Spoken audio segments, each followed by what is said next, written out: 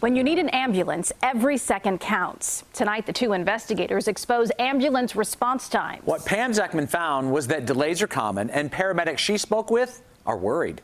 Anybody else available out there? Anybody available out there that can take a run? A dispatcher pleading for ambulances. How often does that happen?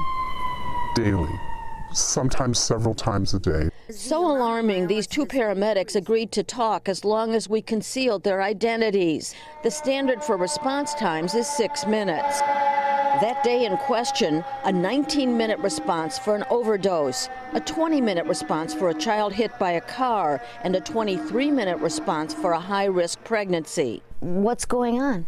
There aren't enough ambulances and there's too many calls coming in. The need keeps going up, and the number of ambulances stays static. Calls for ambulances have increased over the last 3 years from 339,000 in 2014 to nearly 371,000 in 2016.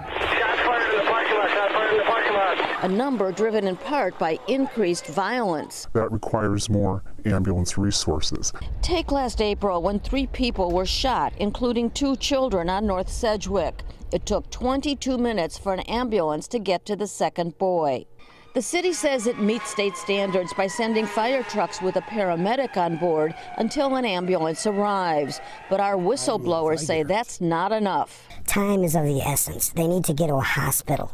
3 years ago, after we exposed the problem, the city said it would buy more ambulances, but so far, they haven't. Meanwhile, this past 4th of July, it took 15 minutes for an ambulance to respond when Andre Perea blew off part of his hand setting off fireworks. It's only supposed to take 6. Oh, wow. That's not right. That's not right. You know, somebody could die out here, you know, could bleed out. And here on the northwest side, a 22-minute response for a shooting victim. They could have died on the scene. People could die because an ambulance doesn't get to them in time. I absolutely believe that people have died already because ambulances couldn't get there in time. In a written statement, a city spokesperson said it has purchased replacement ambulances and hired paramedics to reduce overtime. But in response to our inquiries, the city now says it's analyzing data to see where and how many additional new ambulances are needed. And this time, Rob and Erica, hopefully they'll get them. It's amazing the disparity in time that you talked about. 6 minutes and it ends up being 15 or 19 minutes. And it's dangerous.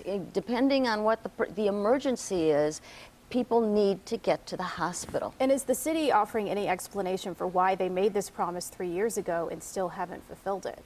They have not explained it. They talk about spending all this time gathering data and figuring out where they're needed, but it really is pretty inexcusable. Okay, thank you, Pam.